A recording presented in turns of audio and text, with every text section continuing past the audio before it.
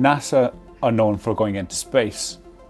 Ferrari, they're known for making beautiful, fast sports cars. SILCA, they're renowned for making exquisite bicycle pumps, and they've been doing it for a long time as well. For over a century, they've been making bicycle pumps. Actually founded in 1917, just outside of Milan by the Sacchi family. So they've spent that century refining what they deliver in a product, and they like to do things differently. They come from an era where things were made properly, they were made to last. But the beautiful thing is they added that Italian flair, so it had to look good. And let's be honest, as cyclists, we all make most of our decisions based on how it looks, and then we make sure the numbers work for us. So hey, no complaints from our end. So SILCA really brought something special to the table, and again, they continue to refine that over that 100 years.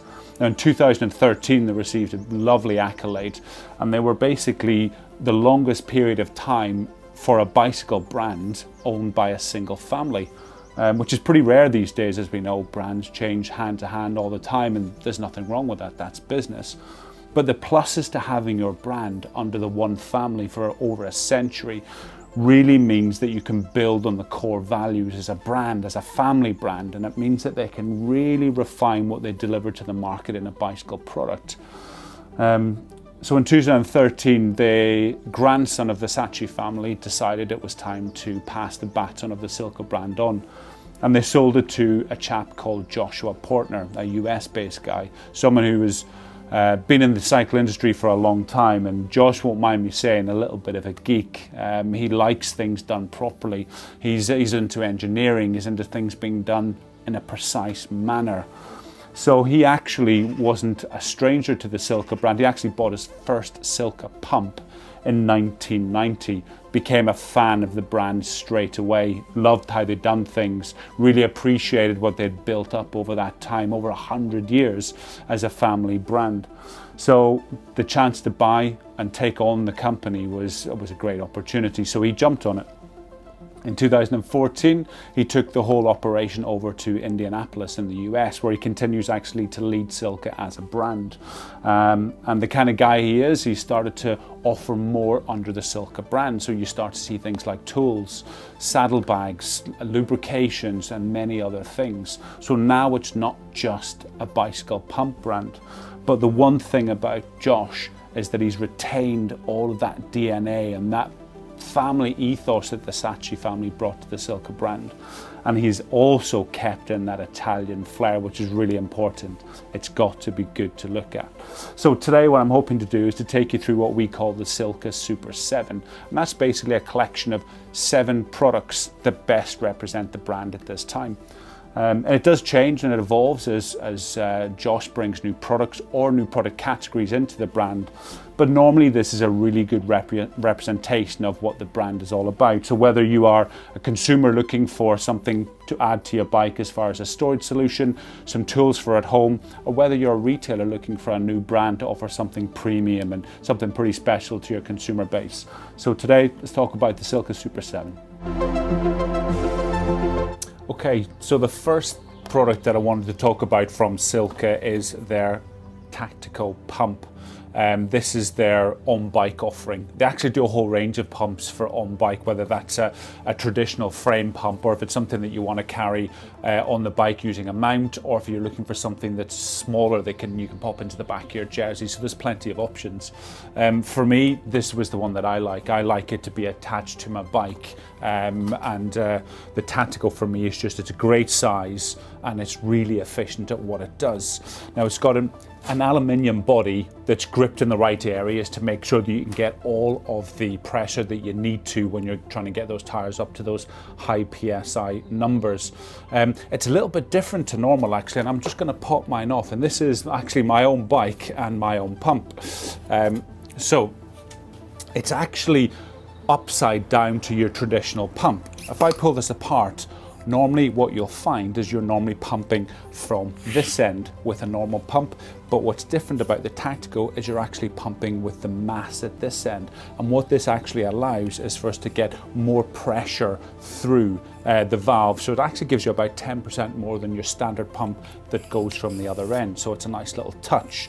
Now, what's really important for a performance small pump, it's all about temperature management, because essentially this is all about ensuring that you can keep things sealed and that the air is going where it's meant to go. So there's a few nice touches in this. So aluminium body, but it's got a steel shaft. This has got a twin air tube which is insulated in the middle to keep it cool, to make sure that the performance is as it should be. It's actually also got a heat sink in here to manage the heat. Now that's pretty cool for a small pump. So the SuperPista Digital, I'm going to talk you down through the features of this pump from top to bottom. And one thing I will say about this pump, actually pumps in general, I think people overlook them. What we've got to think about is tires touching the ground. I mean, that's really important, making sure you've got consistent pressure in there. You know what you're working with each time that you're riding your bike. I use this particular pump every single time before I go riding, and what makes it nice is that it's a pleasure to use, and that makes all the difference. And when I go riding, I feel good, I feel confident that my bike feels the same every time. So it's something not to be overlooked. So looking at the SuperPista Digital from the top down, the first place I'm going to start with is the handle. Now it's a lathe turned ash handle, and it is beautiful. Tactile, feels good, it's grippy, and it just has a nice premium feel to it, which SILCA is through and through. Over the top, you'll see it's got this leather strap that pops off, and this is basically just a carry strap. And this just allows you to move the pump from place to place. So after the handle and the strap, then we're starting to go into the body, into the guts of the pump and what makes it the pump that it is.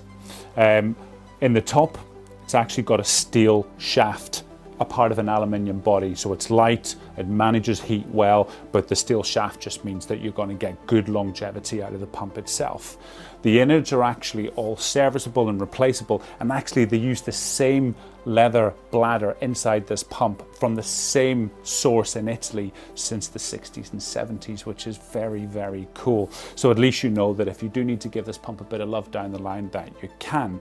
So running down, then we hit the digital display. Now it's set right up at the top of the pump rather than at the base where you would see with a lot of other pumps. This is purely for ease of use, so that when you are down at the wheel and normally in this pumping position, you're right beside the digital display itself. Now, the digital display works in a couple of different ways that it can help you. You can look at the PSI that you're putting in there, which is actually accurate to 0.5, which is really important. So for mountain bikers or road riders alike, you can be really quite accurate with what you want to have in your tire. It acts a little bit also like if you're going to the car pump, where you put in your PSI and you carry on pumping until you hear the beep. So it'll give you an alarm to tell you that you've hit where you want it to be. So it's a really smart little tool. Batteries last for ages. There's no issues there, even for someone like myself who pumps my tires or checks my pressure every single time before I leave the house. Now, as we run down the pump, obviously you've got a nice bit of SILCA branding on this sort of almost oval, sharp oval shaped body. And this is all to make sure that we're getting the most out of the movement of the air, but also keeping it cool. A bit like the other pumps, it's got a number of things in there to help manage the heat and make sure that performance is as it should be. All the way down into the base, you see this three-pronged claw approach on the base. This is all about keeping it steady. This is making sure that it's not something that's going to fall over super easy, something that can be placed somewhere and it's going to sit as it should. Now if we go onto the actual hose itself, now this is super, super nice. This is what actually caught me at the start. First of all, you'll notice that to keep it nice and tidy for where it's sitting at home or in the car, so it's not flapping around the place, it actually runs down the back into this little hoop at the base. And as it comes back up into the chuck, it actually sits into this little magnetic port here. So it just keeps it nice and tight. And you can see there, it slips into place and it doesn't move anywhere. Just another nice little touch. Now the magic in this pump is also in the chuck itself. This is what made me fall in love with SILCA. It feels beautiful to use. It runs in a little bearing, and basically what you need to do is, I may as well quickly show you while we're doing this, is when you're on your valve, this actually just pops onto your valve, and then the lever just closes and you feel it click into place. So the feel of it, the use of it is actually really, really nice. You'll find yourself just sitting, opening and closing the chuck non-stop. It feels that nice. And this just means that you're getting that same consistent feel each time that you use it, which is important for a performance track pump like this, especially when you've got mechanics at world tour level using them as well. So a lovely, lovely little touch. Now it is a press to chuck. If you did want to use the shredder, which I actually had to do for my wife's car the other day, which is really quite nice and useful, is that you just pop off the press to chuck, and then you're left with your shredder valve, and you would use it as you would normal shredder valve. Screw it on, pump as you normally would, and replace it with your press to chuck afterwards. So it's super simple. So that is my choice for a track pump from SILCA. There are others, but for me, it's all about the SuperPista Digital.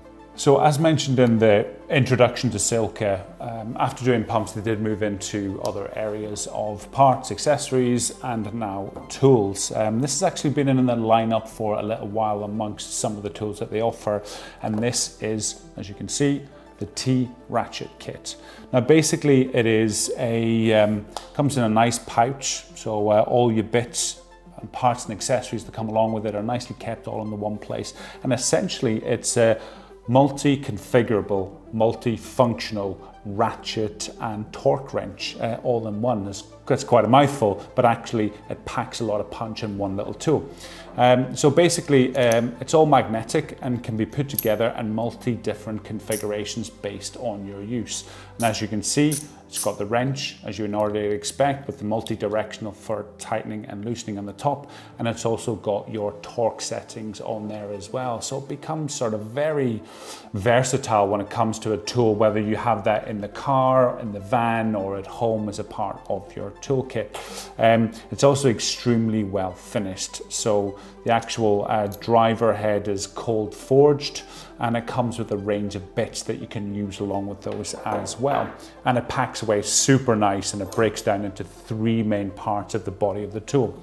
Now if we look at the pouch itself, comes in a waxed canvas with a cross-stitched quilting in it, again just for that super nice feel, that premium end look and sort of tactile feel to the pouch itself. And the inside, it's something you would see in a catwalk for a high-end handbag. It really is finished exquisitely, and that's the Italian flair that plays into this. So you've got the precision manufacturing out of the tool, but you've also got the look and finish to the product itself. As you can see inside, you've got all the bits there all the way up to a 6 on the Allen key side. You've got a 10, 20 and 25 torques, and you've also got the Phillips head finishing for the screwdriver side as well. Wraps up nice into a small package, and it's actually all little magnetic buttons as well, so it just feels really good to handle, and everything fits into place nice and secure, and it just keeps everything in one place. So something that's really handy to carry around or just have at home when you need it for those quick fixes or quick adjustments for any bike, whether it's mountain or whether it's road. And when you want to make sure that it's nice and precise, especially with the wrench and the ratchet, perhaps this is the one for you. This is the Sicuro bottle cage from SILCA, and it's a titanium bottle cage. And as we know, this type of cage and the look of this cage is becoming more and more popular, especially as we see things like gravel getting bigger, multi-surface riding getting more of a thing for everyone, I think it's fair to say. So yeah, the look and functionality of this cage actually does play a part. Now, as I mentioned, it's titanium, it's aerospace grade titanium, and it's actually used with a very specialist piece of equipment, a laser welder in-house at SILCA, to give it that nice finish. It's secured to this back plate on the back, which gives you 21 mil of adjustability on the frame, so you can get that fine fit, or maybe if you're squeezing in that second bottle and it's a bit tighter, so you've got a bit of something to play with. Also, how it's designed, the material it's made, does make it the perfect type of cage to use for that sort of gravel bike or that really harsh terrain or harsh surface. So UK roads makes it a perfect option for that type of bike. It's only 29 grams, so it's extremely, extremely light. And it plays into the ethos from SILCA of that beauty, strength, durability, and sort of precision design. So if you're looking for a lightweight titanium bottle cage, the Sicuro. SILCA Super Secret Chain Lube. It's quite a mouthful, but it's certainly worth an explanation. Now, Josh Portner at SILCA is no stranger when it comes to working with lubrication, but top performing lubrications. He's actually been recommending and helping and supporting top level world tour riders and triathletes with hot wax melt treatments for their chains, just to really go for that frictionless performance. Also helps really to keep the bike nice and quiet. And it's, you know, it's those little things, it's those the little things that make a big difference that Josh understands. And with his experience and working with us, he kind of felt like this was something that really suited the lineup of products from SILCA. So it is as close to the hot wax melt as you could get. You get, you know, the benefits without all of the hassle, which is really, really great. And again, who's it for? Well, again, it's people who are looking for that frictionless performance. For those who like a quiet bike. And, you know, I think that we all, in one way or another, fit into either one of those categories, which is really good. Now, when using this, it's really important that you have a really clean chain to get the most out of this, to take away any possibilities of friction in and amongst those links. There's got to be a real nice clean chain. And this actually comes in two different variations. It actually comes in what you see in front of me in a tub, which is a 16-ounce tub with 12 ounces of the actual chain lube inside. So it gives you enough space to actually add your chain to this tub as if it was a hot melt wax treatment. Now, there also does come in the standard bottles you would expect from any lubrication, and it comes in a 4 and 6 ounce bottle with a precision applicator, as you would expect. Now, they do recommend, regardless of either options that you do use, again, it's a really clean chain to get the most out of it. And also, it's important the time between you apply it to when you use it. So you should really be giving yourself 12 to 24 hours really to get the most out of this lube. So it's something definitely, if you're after something quiet or you're after top end performance, this could be what you're after. Now, for the actual dipping of the chain using this lube, we will actually link to another video to help you understand, and Josh himself will talk you through that. So if you are interested and you want to go for the dip, link to the video. If you are just looking for the normal everyday applicator, which will, you know, give you the same performance, just a bit easier to use, then that is the option for you. The SILCA Super Secret Chain Lube. Now, when it comes to saddlebags from SILCA, they've got a couple of options. And again, coming from an Italian heritage that I talked about previously, the Italians do bags very well. We know that bags are a utilitarian piece used in all different industries for all different types of things, but the Italians seem to do them well in all of those versions. So looking at the bicycle side of a saddlebag, there are normally two categories that you'll play in. There's normally that capsule style where it's a set capacity, and you obviously get it in different sizes and slight variations in shape, but essentially it's that one size and it stays in that form, and you use the capacity as you need it to, and you put as much or as little in there and pad it out as needed. The other style then is what you would call the wrap or the roll. And basically this is one where you can play a little bit with the mass of the actual product itself. So you can put the maximum capacity in there to make use of it, or you can put little in there if you're just out for a quick fast spin but you want to bring all your essentials with you. So it means that it can be the minimum or maximum size, so giving you that little bit of variation. But they both play their part, and we all have our own uses, and you may suit one or the other, or sometimes, like myself, you might use both depending on the type of ride or bike that you're using. So the first one that we're going to talk about is the Mattone.